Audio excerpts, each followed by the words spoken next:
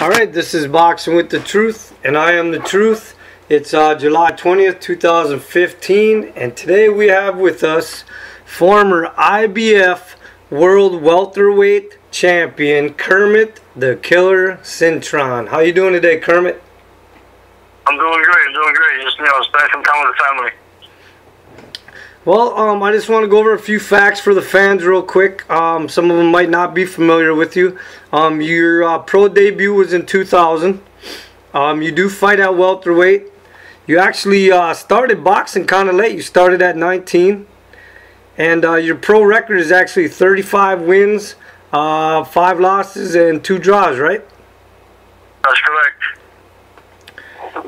So, now, you actually didn't have a real long amateur career, though, either, compared to a lot of guys. You had 24 wins and 5 losses, right? Something like that, yes. Not too much of an amateur career. As you said, I started late, and I picked up the sport pretty quick. Learned the basics pretty quick. And really one of the important things in boxing is really the basics. And that's what I'm doing right now. Is going back to the basics of the boxing sport. Okay, but like I just had mentioned, you have been a world champion. You actually also had the WBO World Welterweight title and an NABF World Welterweight title, right? That's correct, yes. So, I'm going to talk about a few fighters on your resume so some people can get familiar with them. You fought Canelo Alvarez, Sal Alvarez. You fought Antonio Smith, Carlos Molina, Paul Williams, I guess if that's what you want to call that. Sergio Martinez, Lovemore Nadu, 2 times against Antonio Margarita, David Estrada, Teddy Reed, and I mean, it's a long list, but you definitely have not shied away from any competition. No, not at all. If you want to be the best, you gotta fight the best. And that's what I've been trying to do. I've been trying to fight, the best fighters out there, and become one of the best. As a fighter, you don't want to, pick and choose your opponents. Your promoter does that for you in the beginning of your career. But after a while, when you start getting ranked, it's where you step it up and you fight what they put in front of you. And I'm definitely not. I'm not the type of fighter to be shying away from any opponent or any or even any new up and comers. You just have to go in the ring and fight whatever it is. So now recently, you actually have some new people around you, right? You're obviously on a comeback. You've put different people in different places to help you, make that goal of getting a world title again, right? Oh yeah, definitely, yep. So what have you done different? Who have you brought in? Well, right now, I'm actually only thing that I've done differently is really just coming back home, and get back to my coach who had helped me, physically, mentally, in shape. When I was 24, like 22 knockouts, I fought Teddy Reed. All through my career till then, he was behind me, and so I brought him back. I brought him back to my corner so he can help me out.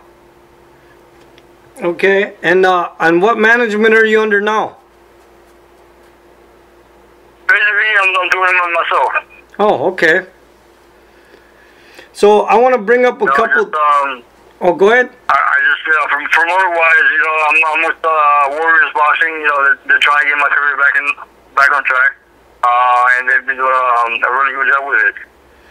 So I want to bring up a couple different opponents in your career, and I want to find out, for me personally, what happened or what didn't happen, and for the fans. First, I want to bring up, how come there was never a rematch between you and Sergio Martinez? I'm sorry, what was the question? Why was there never a rematch between you and Sergio Martinez? I wanted a rematch. I definitely wanted the rematch. I'm not sure why the rematch never happened. You know, it was a close fight. It was a good fight. But yeah, I'm not sure, and I'm not sure why the rematch never happened. It was a little confusing because we were both promoted by the same promoter. So. Okay. Now another fight I want to bring up, and a lot of people that have followed your career, they're all aware of what happened in this fight. I believe it was in the 4th round. Paul Williams, you go to lean in to hit him. He slips. You go straight past him, right through the ropes, off the table, onto the floor.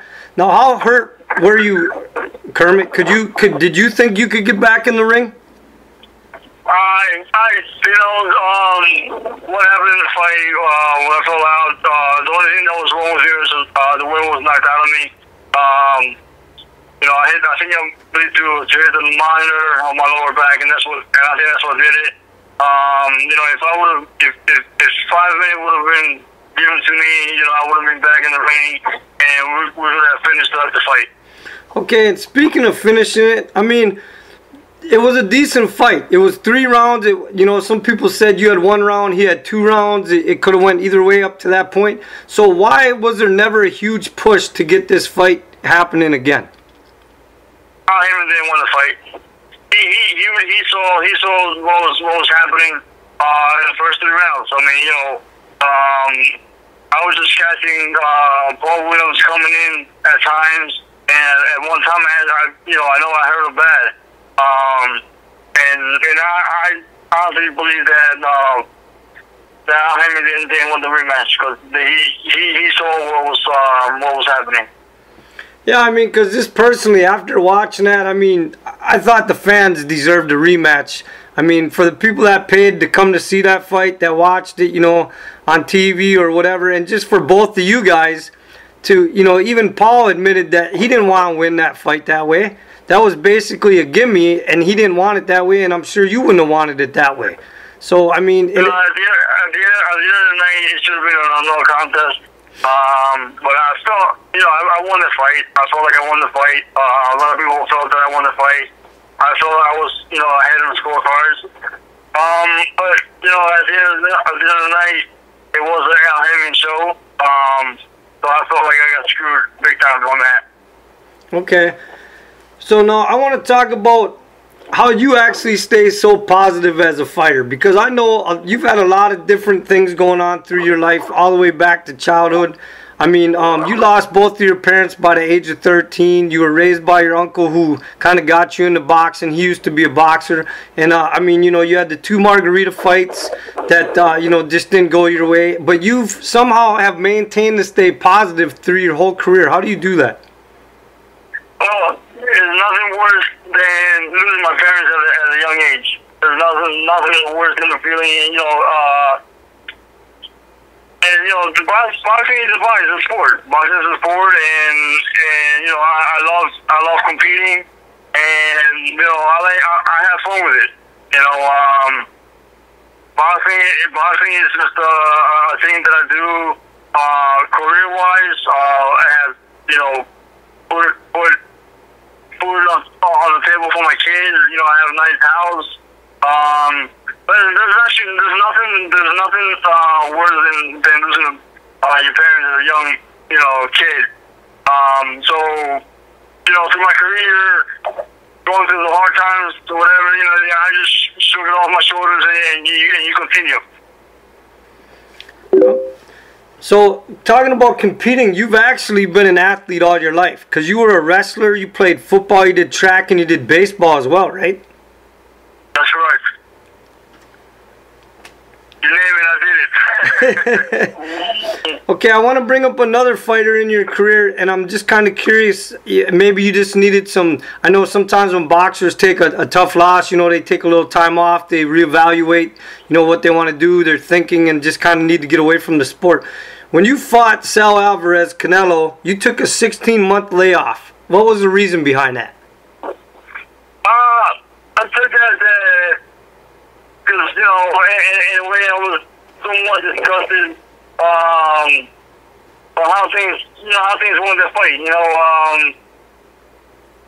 going to his own, pretty much his backyard, fighting him in a honestly, it was like to me, it was like a 15 by 15 ring. There was like no fairness. I feel like in every fight that I've been to, I always went in there as fighting fairly. And there's times in my career where like it wasn't that way, but I took that year and a half off, whatever it was, because I just wanted to take the time off and just enjoy my time with my family. Okay. So I'm curious, when do you have a like a superstition or a habit or anything that you need to do before you get in the ring? Not at all. Just my thing is just being around my family, seeing my kids, seeing my wife, talking to them every day, going to watching to the fight. That's my thing. I don't really have anything. As long as I'm prepared, I'm good. Okay, I want to talk about a relationship that you had with Emanuel Steward. Tell me about that and how much he meant to you. Man, Emanuel Steward was everything to me. I missed him dearly. There hasn't been one day where I don't think about him. Manny was like he brought me to the gym, to strong gym. Taught me a lot about the boxing sport. I was his first legit Puerto Rican world champion. Yes, he's had Puerto Rican champions already, but they were already world champions. I wasn't. I didn't have no belt with him. So him and I, we made some history there. But he treated me like I was his son. He's a great guy. I lived with him the times that I was in camp. And it was a great experience with him overall. So tell me something that you learned from him. Give me a life lesson that you learned from him. One of the things is just having fun. Just having fun in life. To boxing, no matter what. Just enjoying the moments that you have. Histories that he had with Tommy Hearns, them guys like that. Just the Chronic Gym itself. It's crazy. It's a lot. Okay, now, so you are, I know you are training. Like I said, you got some new people around you. So is there any time frame on when we're going to see Kermit Cintron back in the ring again? Soon. Soon, that's the best answer I can give you right now. I know it's going to be soon. And just training right now and just get ready for my next fight.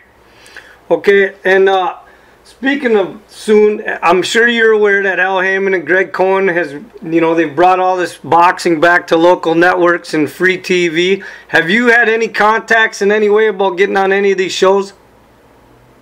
My promoters have tried to put me on a few cards, but they fell through. But and I'm not sure what the reason why, but my promoter's trying his best to get me on those cards as well. Okay. Now I want to bring up another fighter. Recently, you made a statement on social media. Basically, I'm not going to say word for word because I don't remember the exact statement, but you can correct me if I'm wrong. Basically, Amir Khan needs to stop crying about trying to fight Floyd Mayweather, and why not just fight you, right? As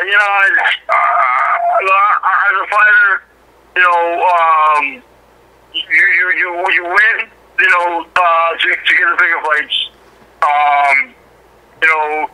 You lose, you're not supposed to be crying, and that's what Khan does. He steps up in the game, especially with big punchers, and he gets knocked out, and after that he wants to cry me a river you know, right then he has the rights to be calling the bigger, you know, bigger names. He has the rights to get the bigger paydays.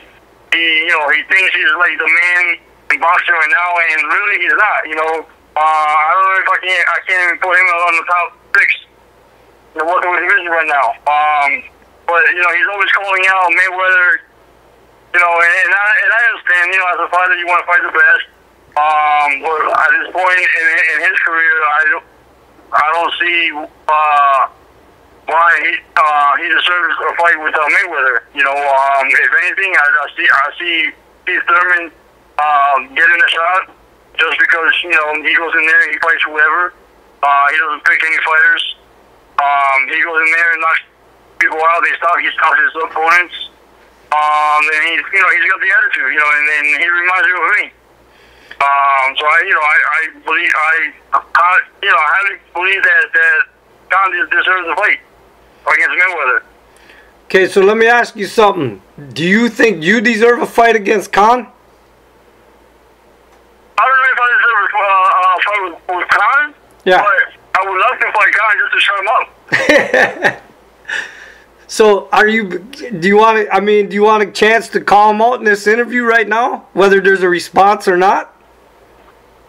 Hey, my thing is, I'm not the one to be calling people out. I'm not the one to be, you know, being that loud. But you know, if Amir Khan is looking for an opponent, you know, him, you know, Kermit Cintron, apparently he's washed up. Yeah, come get him. You know, don't come fight me. Call me. You know, it's funny because like I don't see any of these up and comers. You know, throwing fighters out. You know, that if they do, you know, it's fighters that really are good records, but can't punch. You know, not once has my name been mentioned about being as an opponent to any new up and comers. You know, Keith Thurman, I've never heard my name being brought up. Amir Khan. Garcia now, he's moving up in weight class. Who's fighting Martinez, who can't, you know, yeah, he's a good fighter, but can't punch. You know what I'm saying? So it's like, as a fighter, I sit back and I look and I'm like, man, you know, like, everybody, you know, says that I'm a washed-up fighter now, that, you know, that I don't have it anymore, but my name never comes up and my phone never rings. Well, you know who I'd like to see you get. I always question that. You know who I'd like to see you get in the ring with, because they're starting to claim that he might be washed up too, and I don't think he is either. Is I'd like to see you and Robert Guerrero fight. Oh, he's a good fighter too. So, and I believe that we both have the same promoter, so. I won't mind. He's a good fighter. I won't mind fighting him. Are you familiar? Because I know he doesn't back up for anybody. Are you familiar with the new Ray Robinson?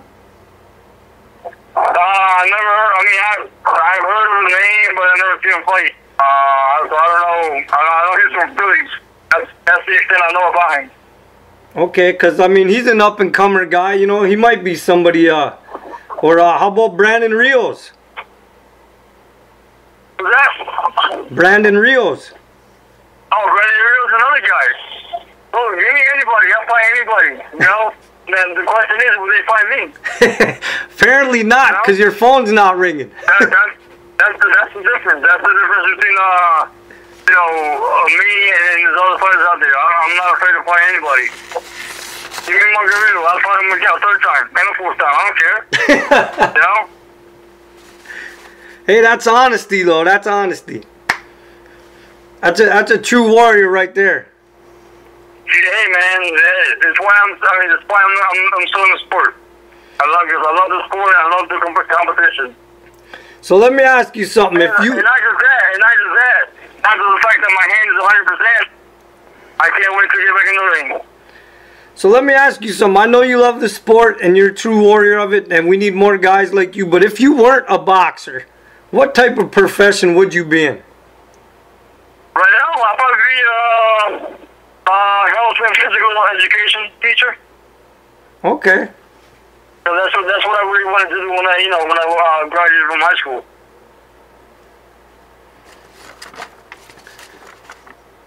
So listen, Kermit, with that, I'm going to wrap up the interview. I appreciate your time today, and I want you to give a shout out to your fans and your supporters and let them know that you're on the comeback, so to look for you.